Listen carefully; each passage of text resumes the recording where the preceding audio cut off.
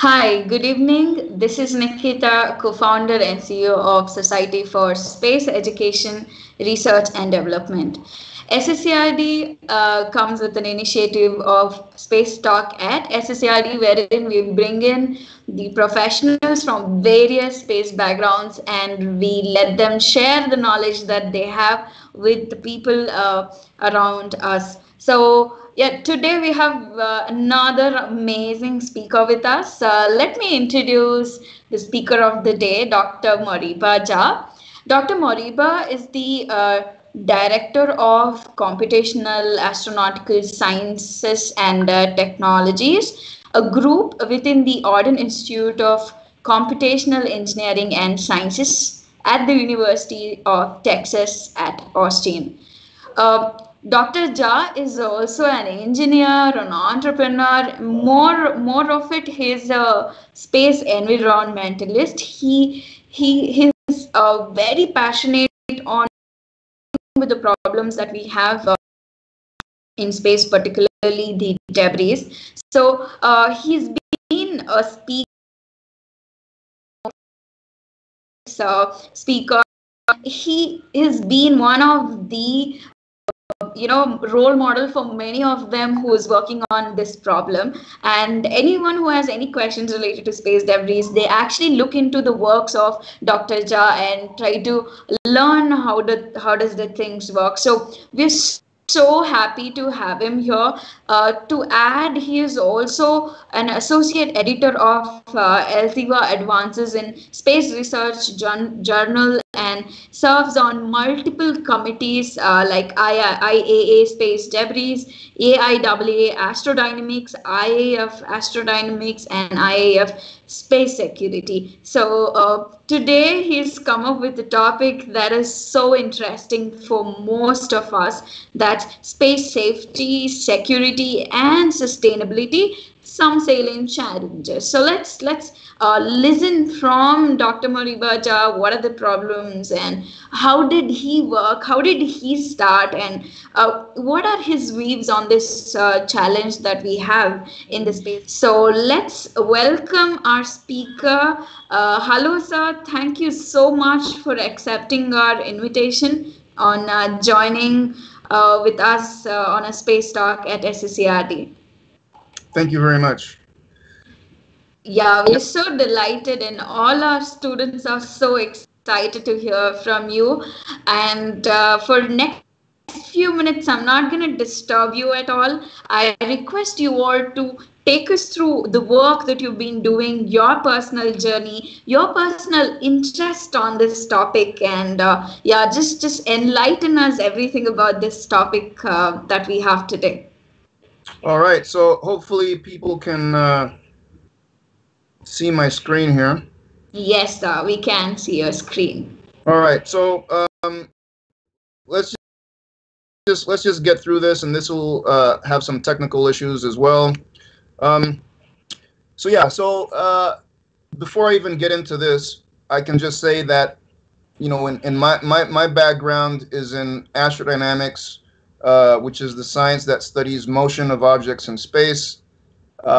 I was really interested in learning about orbits from my youth when I used to be a security policeman in the military in the United States Air Force. I was enlisted when I finished my high school, and during my night watches, I used to look at the sky, and it was a very dark skies in the state of Montana when I was guarding nuclear missiles, and I would see dots of light go across the sky, and they weren't, they were moving too fast to be planes, but too slow to be meteors, and I realized that these things were objects that humans had put into orbit. So that really kind of solidified my curiosity to understand things about orbits and satellites. And when I left the military after my 4 years of service, I ended up going to this university in Arizona, Embry-Riddle Aeronautical University, to study aerospace engineering. And I met a man there, Ron Madler, who was a good mentor to me, and his background was also astrodynamics, and he had studied space debris when he was in graduate school at the University of Colorado at Boulder. And so, yeah, I kind of followed in his footsteps a bit, finishing my aerospace engineering degree at Embry-Riddle, and then I went to University of Colorado for graduate school to continue under the late George Bourne, who gave me a chance to be his student.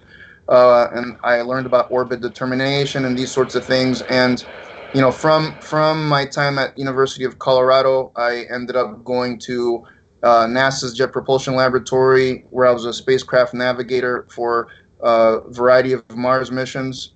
And sometime in 2006, I left my job at NASA to move with my family to an island called Maui in the Hawaiian Islands. And my family very much liked a trip to Maui that we had made a couple years earlier. And anyway, on the island of Maui, the Air Force Research Laboratory, now Space Force, has some telescopes that are used to track things around Earth. And the interesting thing about what I found out at that point in time is shifting from Mars to Earth is that there's this population of objects that humans created that are orbiting the Earth, and this slide basically gets to that. You know, the U.S. Space Command maintains a database, a catalog of about 26,000 objects ranging in size from cell phone all the way to the space station, and of these 26,000 objects, roughly about 3,000 of these things are actively controlled satellites that serve a purpose and are working and delivering services and capabilities, and everything else is garbage, which is amazing. So the ratio of garbage to things that work is huge.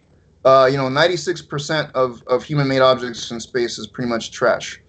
And so the plot on this slide on the upper left comes from the Orbital Debris Program Office at Johnson Space Center in Houston, and it just kind of shows you this graph of the population. But the top of the slide says assumed because we don't only worry about things we can track. There's a population of things that we can't track that we hypothesize exists, going all the way down to a millimeter in size. And we believe the population going down to a millimeter is roughly around 500,000 objects. And so these millimeter-sized objects can greatly disrupt services and capabilities of satellites just because of relative speeds. As everybody knows, a bullet is a very small thing, but has a lot of kinetic energy, right? Is moving very quickly. Something small moving very quickly has a lot of kinetic energy. And so that is a recipe for disaster if these pieces of paint and these sorts of things that are millimeter size collide with working satellites. So we have to worry about these things. This right here is just going to a movie made by AGI. Gives you an idea from Sputnik all the way to recent years of how the population has been growing, and the dots here are not to scale. They're just representative roughly of location. So it just gives you an idea of the location of these things. And as human beings tend to do, we're very good at polluting. We're very good at putting trash in different domains. And so it's not just the land and the seas and the atmosphere of Earth that we've been polluting. We've also been doing this to near-Earth outer space, unfortunately. Let's see if we can get to the next slide here. So every once in a while, two things collide with each other in space. And when two things collide, bad things can happen. So here's another movie from AGI. In 2009, a dead Russian satellite, Cosmos, collided with a working satellite, Iridium, and bad things happened. And when these things collide, you can kind of get an idea of the debris created as a result of the collision, and you get many, many, many thousands of objects that now form part of the pollution in near-Earth outer space. Depending on the altitude where this happens, some of these objects may be there pretty much, for the foreseeable future. Some of these re-enter, but a lot of debris is created, and many of these pieces of debris are can't be tracked, very difficult to be tracked. So anyway, it gives you an idea of how these things evolve over time, and how it builds kind of this shell of garbage that we have to find a way to navigate through. One of the things that I created here at the University of Texas at Austin is this thing called Astrograph. It was initially funded by the U.S. Federal Aviation Administration, and other entities have contributed to this. And anyways, it's the first kind of crowdsourced, multi-source space traffic monitoring system. If you Google it, you can look at it on your cell phone, that sort of thing. But basically, it combines multiple sources of information about stuff in space and represents it in a common framework. And again, the dots aren't to scale, but people's opinions vary. Like you can go and check out different sources of information, and you're going to see that all these sources don't necessarily agree with each other. We have big space traffic, planned space traffic in the next few years. We have the Starlink satellites from SpaceX. OneWeb went bankrupt, but apparently just a couple days ago got reacquired. I think there's an Indian company and the UK government both chipped in to acquire this. So OneWeb will still be alive.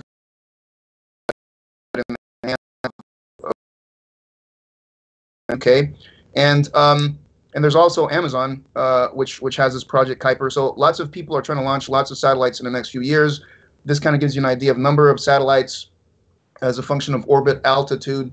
And the thing that should concern you here is that these circles aren't completely separate from each other. There's some overlap, so that there's a sharing of the orbital ecosystem that these people need to be able to do, and so it needs to be jointly managed by a group of people. It can't just be one single entity trying to do this. So it raises some concerns that we need to be mindful of how to manage the traffic. Basically, near-Earth space is like the Wild West. It's poorly monitored. There's no global pool of shared observational data. There are little to no rules.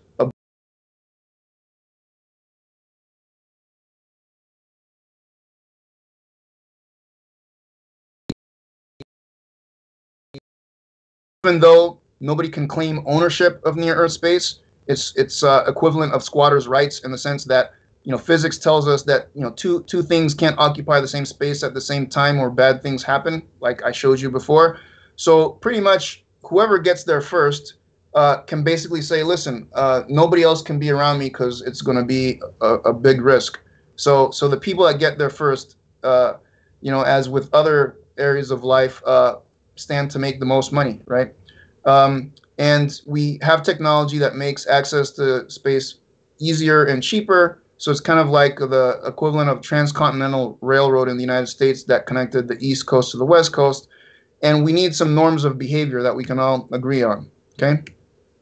One of the things that I believe is a solution to this, or a potential solution, is looking at the voices of our indigenous people.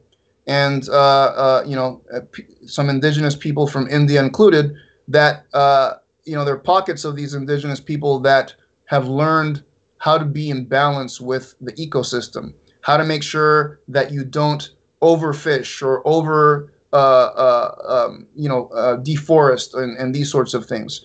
And so there's some principles or tenets of the so-called traditional ecological knowledge that you can see here, and I kind of reworded some things so it's relevant to space.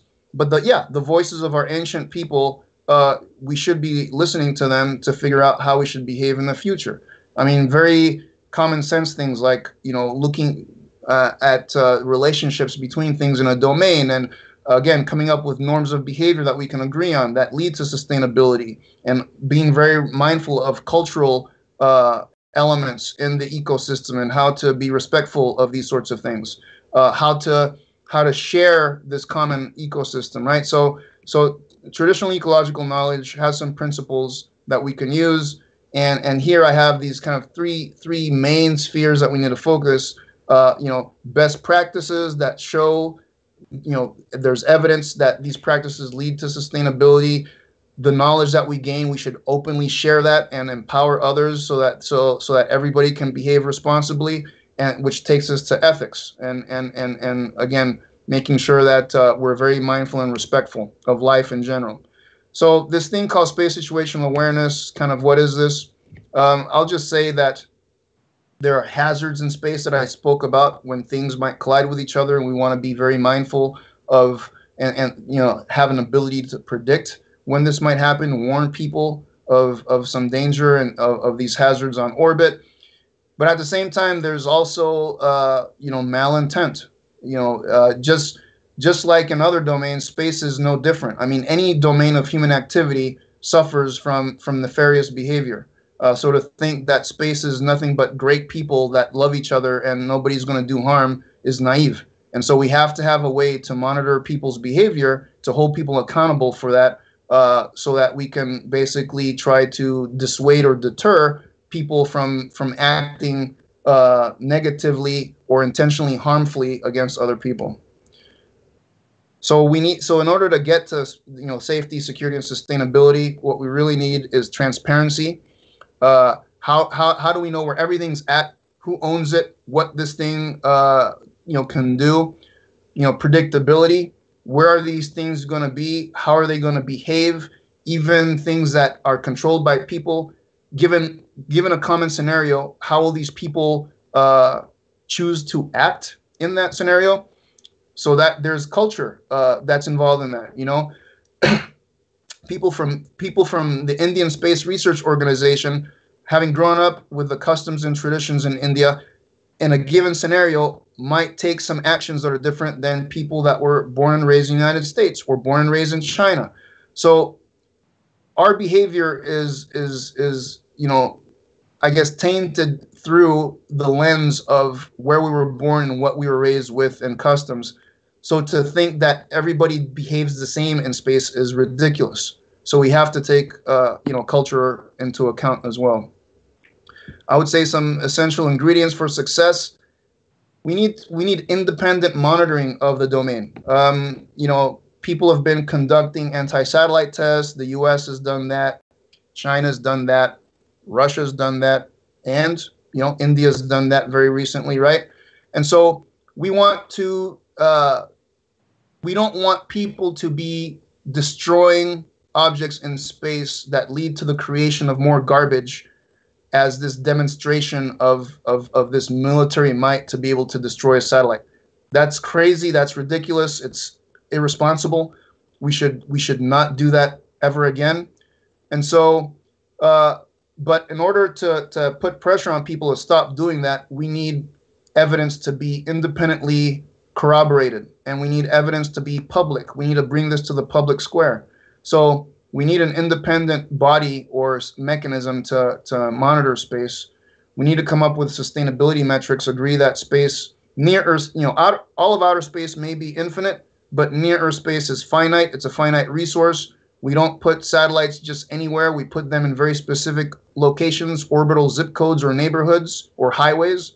These highways are becoming more crowded because most of the stuff on the orbital highways doesn't come back.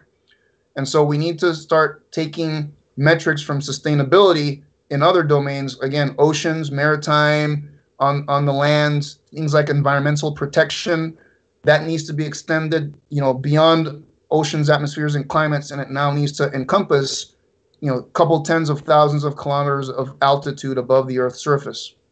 These things are connected, and I intend to demonstrate through my work eventually the level of connectedness of these things. But we need to develop a space traffic footprint, kind of like a carbon footprint analog. We need to be able to quantify the capacity, the carrying capacity of any orbit for safe and sustainable operations and these sorts of things. And the World Economic Forum is developing a space sustainability rating, and I'm part of that team with MIT, Bryce Technologies, and folks at the European Space Agency. All right, so you've heard about a few challenges going through here. So objects in space. So what motivates the motion of these things? There's this thing called gravity. So that's a dominant source of acceleration, and not just gravity of the Earth, but the moon and the sun. We have photons, energy from the sun interacting with space object surfaces. It heats them up. It exchanges momentum, pushes these things. So that's that thermal forcing.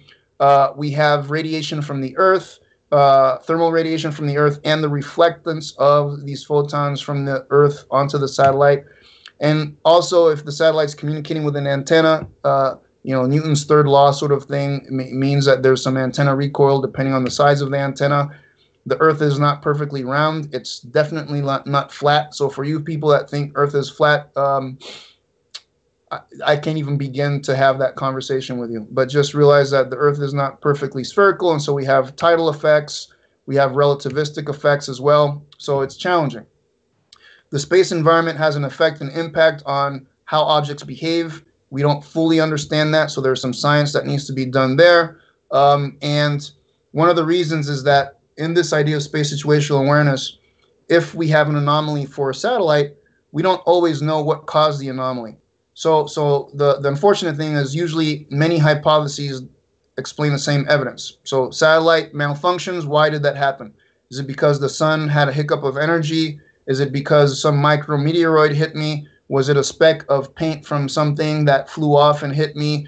Did somebody, when I wasn't looking, do something evil to my satellite? So all these possible hypotheses tend to explain the same evidence, and that's part of the problem. So we need to bring more information, more evidence to try to rule out hypotheses so that we can, get to one-to-one causal relationships is what we want. Our community, like other communities, suffers from confirmation bias, which is very unfortunate because once we have beliefs about things in space, we tend to hold very tightly to these beliefs, and we tend to disregard new evidence, especially evidence that might suggest that our beliefs are wrong. So we have to be a bit loose with that. We have to challenge ourselves and be open to the possibility that our beliefs need to change. So that's part of the work that we do. And one of the things that kind of underscores that and the need to really exchange information with each other is because nobody has the truth. Nobody knows the truth. You can have, there's no sensor that's a truth sensor. Even though a true thing may be the input to the sensor, all sensors are biased. All sensors suffer from noise. So you don't get the truth out of any sensor, human or otherwise. And so by combining, these sources of information, we can get to a more complete understanding of the truth, but never achieve the exact truth. So here's an example of what the U.S. Department of Defense might say is a true representation of space traffic. But if you ask the Russians, that's what the Russians believe. So these things don't look exactly alike. And so that's part of what I'm trying to say. Even opinions about where something is located in space, here's one object with 4 different opinions. So which one's right? Which ones are wrong? This is some of the work that we have to reconcile this. We also have different information categories. Some information to some people might be truth.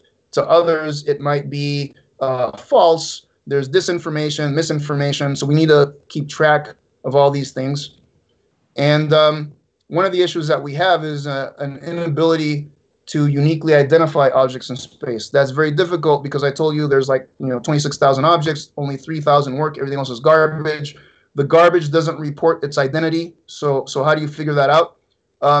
This is an example of just detections over a single night, where all the detections are dots. The black dots are things that we detected and we've identified, or we believe we know the identity, and everything else is unknown. So it's a problem. Detecting is not sufficient. We need to be able to track things. So another way to say that is, if you collect data from, say, a telescope at 3 different times and you have different numbers of objects in there, how do you know that you've seen the same object time and time again? How do you know the identity of object 1, 2, 3? That's part of the issue that we need to solve. So a quick example of what we've done there, just to wrap things up, is we try to take advantage of light that's being scattered off of the surface of objects. So sunlight interacts with these photons, interact with objects and surfaces. The object reflects the light towards some telescope on the ground or maybe in space. We call that light curves or photometric data. And so we try to be good interpreters of what the light are trying to tell us. Here's an example with a satellite called TOPEX. This is real data. We've collected the light off of this object many times, so we kind of understand it. But on the right, you kind of see the return of photons that have been scattered off of this stuff. And you see that it's not uniform. Like you see different spikes and these sorts of things. And so different surfaces of the object reflect differently because they're made out of different materials and they have different properties and that sort of stuff. So we try to exploit that. And so this just gives you an idea of the types of reflection that we can try to get out of this, both specular and diffuse reflections of photons. And the cool thing is, once we get that light that's being reflected, we can imagine a unit sphere around the object. We hold the body frame fixed, and then we see where from the body did photons leave, and then we build a heat map on a sphere. We unravel that on a two-dimensional Mulvity projection, and so what you see on the right is a result of that, of TOPEX. It's real data. The parts that have no information are the parts of the spacecraft we did not see, but you can see that we have some interesting features in here, and we call this a quanta photogram. And the cool thing is, you can see from two different nights that these things are not identical, but they're very similar. So it's almost like what we're doing is we're fingerprinting objects.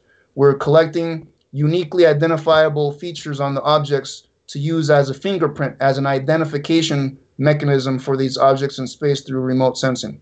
So anyway, there you go. I just want to wrap up and just say, I know that was quick. I'm sure there's lots of questions, but the beliefs and confirmation bias, I like this quote from Bertrand Russell, which says, "The problem of the world is that the stupid are cocksure and the intelligent are full of doubt." So be doubtful.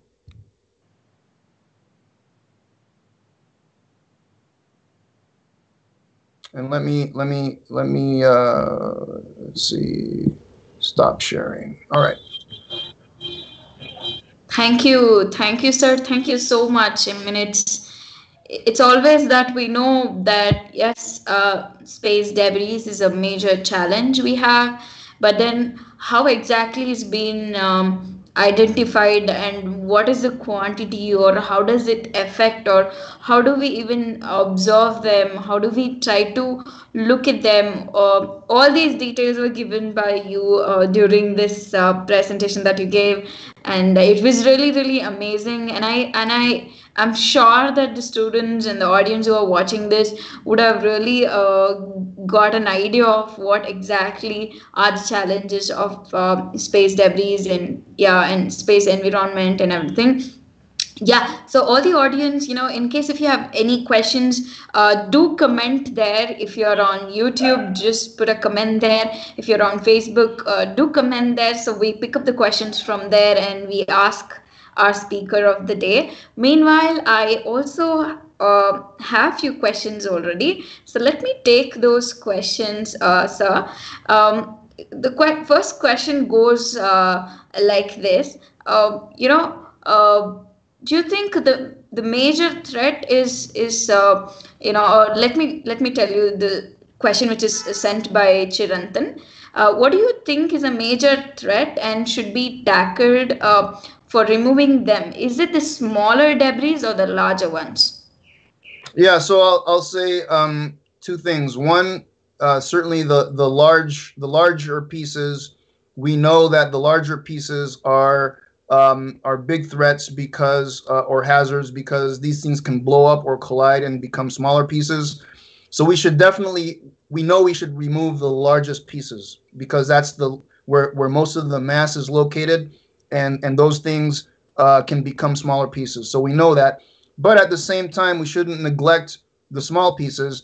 I'd say that it's probably not useful to try to remove the small pieces. But we need to be able to know, how many of these roughly exist in which orbital neighborhoods or highways, so that when we build satellites, we can build them to shield against this as much as possible. So it's like almost trying to inform ourselves what kind of body armor do satellites need in specific regions to protect them from any sort of detrimental effects from collisions with the smaller pieces.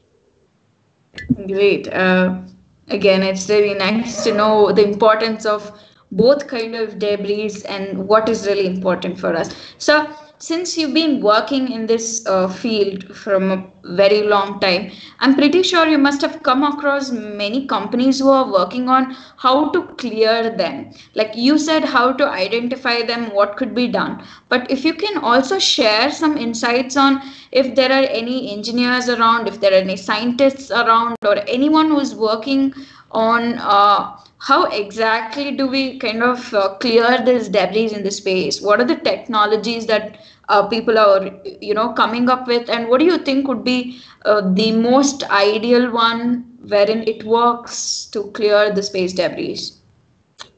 So I would say that there's no demonstrated technique that works well on everything and that sort of stuff. I know that on YouTube you can find videos of the folks at Surrey. They demonstrated like a harpoon and a net on orbit. These things work for some things. They don't work for everything, clearly. You have companies like Astroscale. Their business model is to be, space sweepers and that sort of thing. You have some startups that are looking at this sort of stuff as well, Luxembourg and other places. And you have, ClearSpace, which is a mission funded by Europe that in 2025 will go and remove a larger piece of debris, this Vespa payload adapter. And ClearSpace is being run out of folks at EPFL in Lausanne in Switzerland. So you have people looking at this. The biggest problem with space garbage is mitigation, and that most people are not compliant with the guidelines of how to mitigate debris. That's the biggest problem. Once you can solve that and get people to comply more, then this shouldn't be looked at as an or. It's not cleaning debris or mitigating. It has to be and. So we need to be more of and people instead of or people. We need to do the compliance with debris mitigation, and we need to clean some of it. At some point, we also need to realize that we have to be comfortable enough to live within our own filth. And what I mean by that is that, unfortunately, our bathwater will never be completely clean. There's no way to clean all the debris. That will never happen. So it's impossible. It's economically unfeasible. Like, there's no way that's going to happen. So there's this filth that we're now held hostage to. We need to understand, how do we live and thrive in this background filth in outer space? Some things can be cleaned, but most of it will not be. But we should prevent further creation of debris. Got it, sir. Got it. Again, very well explained. I have another interesting question from our team, in fact. The question goes like this. How do you think companies like OneWeb and Starlink, who want to provide satellite-based internet with tens and thousands of satellites orbiting in low Earth orbit, would affect the future of space travel? Like, considering that many satellites and probability of them creating debris sometime later in the future, would just what's your thought on this? So I have a few thoughts. The first thing that bothers me is that the discussion about what to do in space and how to behave is not inclusive.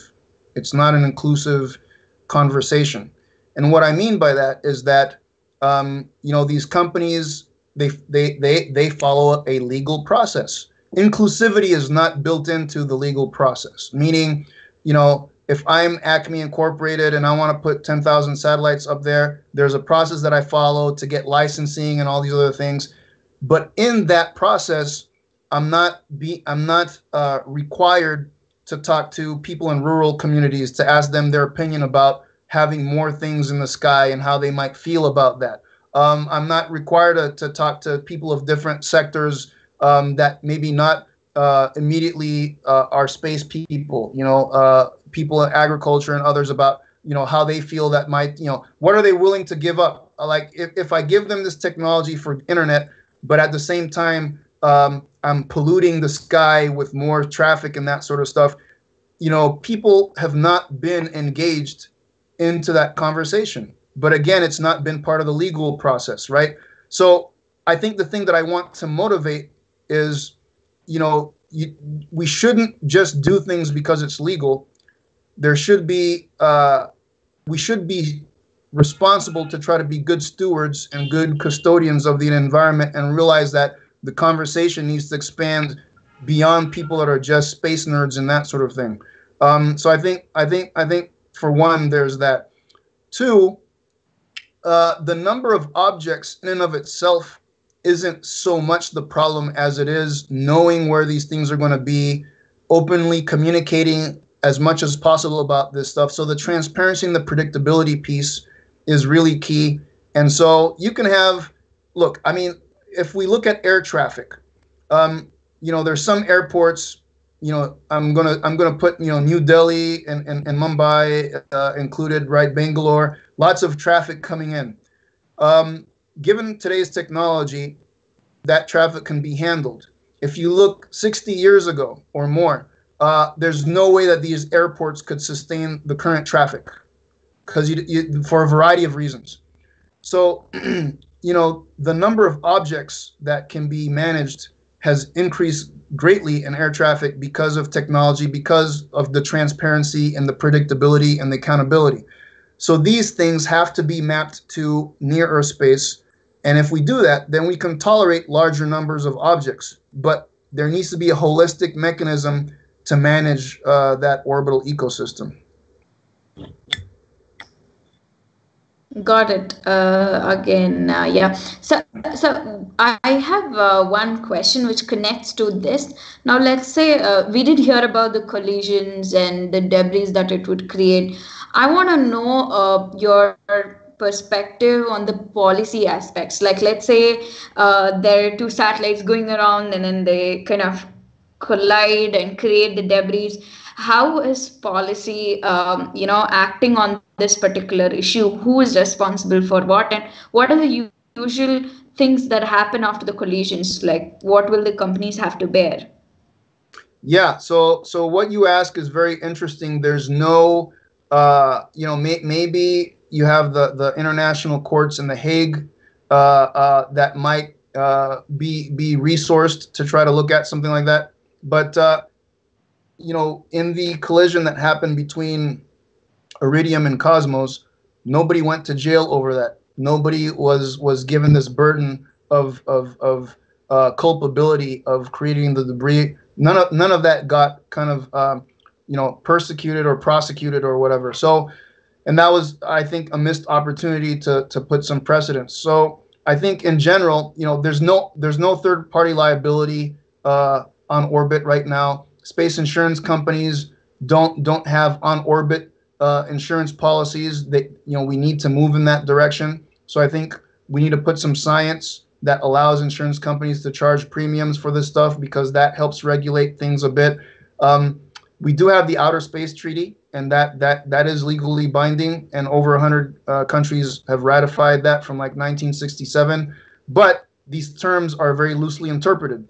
For instance, Article 6 of Outer Space Treaty says the words that states are responsible for continuing supervision of non-government actors in space. When I interpret that, to me, continuing supervision means that they always know what's happening. Other people don't interpret it that way. But I can tell you that nobody knows everything that's happening. That's part of the problem. And it's back to, we need ways to crowdsource and independently monitor space actors, so that we can build evidence that we can then take to the public square, and so people are aware of what's happening and how people are behaving and what the consequences are, intentional consequences and unintended consequences of our actions in space, because that's the only way that we're going to get to enforcement. Like, what I tell people is, you can't enforce what you don't know, and you don't know what you don't measure. So it all boils down to measurements. Got it. So we have one of the question, in fact, two questions I would like to combine and ask. So this question is from one of our student, Deepthi Narasimhan. So she asks that, how do you tackle time lag in having a set of data being processed in real time when it would move significantly by the time that information was processed? It's regarding the Astrea graph that's been found by you. This is a question based on that. Yeah. So now we're not near real-time tracking, and yeah, the time lag is very, very good. In fact, one of the areas of research is how do we incorporate lagged measurements or lagged observations without having to reprocess everything again? That is an area of research that we're looking at. So most of what we try to do is, as we get data, we try to do orbit determination when we get sensor measurements, and then basically what you see in astrograph is predictions. So it's not near real-time tracking. It's mostly predictive kind of things. And hopefully, if you're getting the right amount of measurements, your predictions can be within quantifiable precision, where the precision hopefully it gets better and better as you incorporate more sources of information.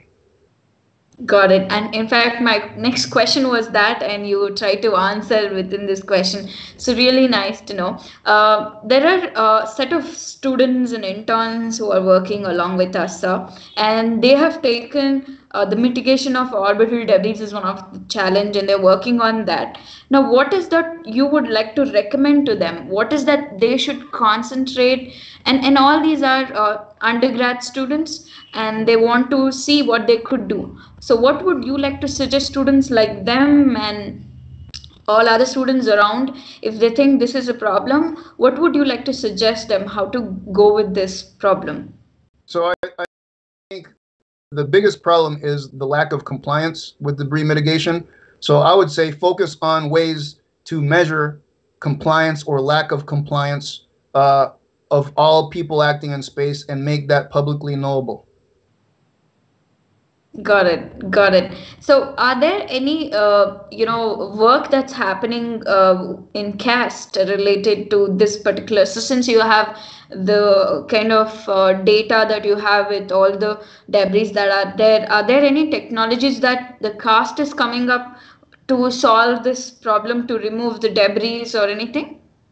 So we're not focused we're focused on the measurements part. So we're trying to measure everything as much as possible, predict how things are going to behave, characterize the objects, and so by doing that, then we can also start evaluating compliance and non-compliance with the debris mitigation. And for people that want to do the debris removal, we're trying to provide some information that might be helpful. For instance, with the ClearSpace folks out at Switzerland, EPFL, Muriel Richards, we have already started collaborating with them and taking observations of the Vespa payload adapter. And so our contribution is going to be to really rigorously and comprehensively characterize that object in terms of its size, shape, material properties, all that, so that when they go to meet this thing, they have a very good idea of how to take it and all these things to minimize any sort of hazards and whatnot. Got it, got it. I really understood your concentration is something on, searching and kind of looking for more data on debris. But then you're very happy in helping others who would like to work on the technology to remove the debris. So that's amazing, and for sure, many. What we aim is, of course, when we have the data, we want people to come up with an innovative idea to come and solve. So what do you think is a problem that there is not even one idea or one technology that has proved to not remove the debris? What would be the problem? Well, the thing is, we right now, most of the people that model the population assume that everything is a sphere. So every object orbiting the Earth is spherical. It's like a cannonball, and we know that there are very few spherical objects up there, and so that's part of why we're in the business. My group is in the business of characterizing the objects in terms of size, shape, material properties, because different techniques. You're not going to find a debris removal technique that's going to work for everything, because you have things that are the size of a school bus. You have CubeSats. So you have different types of classes of objects. right now there is no scientific taxonomy for human-made objects in space. It does not exist. That's amazing to me that, you know, after so many years we don't have something like that. If you go to, you know, some website to see, oh, what are the type of classes of objects? It's like, oh, well, it's satellite, rocket body, or debris. There's these three categories, but each the differences between objects in each can be hugely different. So one of the things that we're working on is to try to develop the scientific taxonomy of human-made objects in space so that we can have these different classes and species. And based on these, then I think it makes sense to say, okay, for this type of object, these are the removal techniques that work. For these types of objects, these are, because you're not going to find, it's not a Lord of the Rings, one ring to rule them all kind of method that's going to work here. Got it. Got it. This is one of the question, something apart from the topic that we are talking, but yeah, one of our intern and student, Maithili Pathak, has a question. You wrote an article about NASA's Artemis Accords. Can you tell us more about that? Would you like to answer? Yeah, I mean, so, you know, NASA is trying to send people to the moon by 2024. This is this Artemis kind of program, but clearly interested in even going to Mars at some point. And, you know, there's a set of these accords are kind of like things that NASA wants partners from other countries to subscribe to, almost like some sort of code of conduct and these sorts of things, right? Debris mitigation is one of them. Respecting cultural heritage, like the Apollo program related things. So it just kind of, interestingly enough, it reminds me a lot of this traditional ecological knowledge that I brought up earlier in my talk, that, you know, one person's trash is another person's treasure. You know, when you look at Mars, I would say we've already started polluting the surface of Mars, right? I mean, it's very sad to me in the things. If you walk on the surface of Mars, you're going to see the you know, pieces of back shell from heat shields. You're going to see, you know, parachutes that are laying across the Martian soil and these sorts of things. This is trash. But, you know, the country that put it there, they're going to call it a monument. Oh, this is, you know, I sent this rover and it died, so now this is a monument, or this is a whatever. But to other people, it's garbage. So, you know, it's very nuanced. We need to be very kind of careful about how we think about these things, and it just shows that we don't consider these things all the same. But yeah, the Artemis Accords are these kind of sets of things that NASA wants other countries to subscribe to. But the premise of the article is that while these things are nice, and you can find these things in like United Nations Committee Peaceful on Uses of Outer Space, those documents and that sort of stuff, it's back to you can't enforce or manage what you don't know, and you don't know what you don't measure. So how would anybody know after all these countries sign the Artemis Accords? How do you know who's following them and who doesn't? Like if one of them signs and then doesn't do it, how would you know? What are the repercussions? What are the right? It's like, what are the consequences for signing that and then not doing it? So this is really at the heart of things. It's not enough just to have some nice words, but you have to have some meat behind it. You have to have a way to kind of make people know, you know, when these things are being followed and when they're not being followed. Great. Again, I would like to thank you for answering all the questions that we had, and I hope that answers all of our audience question. So, sir, I want to kind of wrap it up by asking a question. What is that final message that you would like to give the young people out there, the bright minds and the space enthusiasts? What is that? The personal message that you have for them? So the message is, space is not this special thing. Space is just an extension of human activity. So don't swallow this pill of space is just for people with PhDs. Space is just for billionaires. No, space is for everybody. And, you know, don't accept people behaving in space in a way that you don't agree with without you having a voice. So feel empowered, because space is common heritage of all of us, we should look at space instead of typical, Western society tends to focus on ownership. I own this, I own that. Life is about collecting and owning things. Space is not that. Space is a common resource, and think of it as stewardship, as custodianship versus ownership. And how do we become good stewards? I want you to realize that knowledge is something that everybody should have. Everybody should have access to that. And I want you to think about that knowledge needs to be democratized and not just held by certain people. And that basically everything is connected. The things that affects oceans, atmospheres, and climates, there's stuff that will affect space.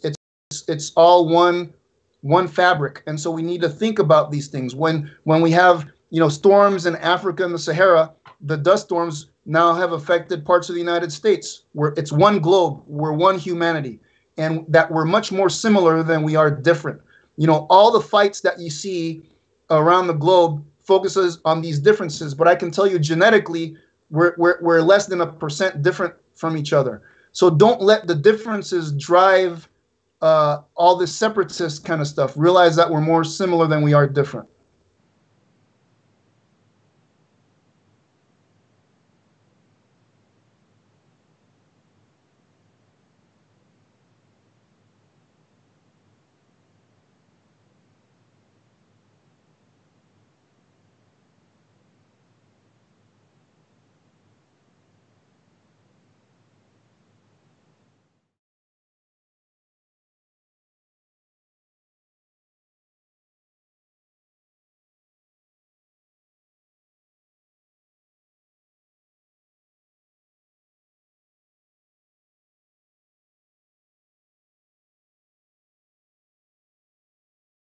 Sir, are you here? Yeah, can you hear me? Yes, yes, very well. Thank you so much, sir. And Sujay, are we still online?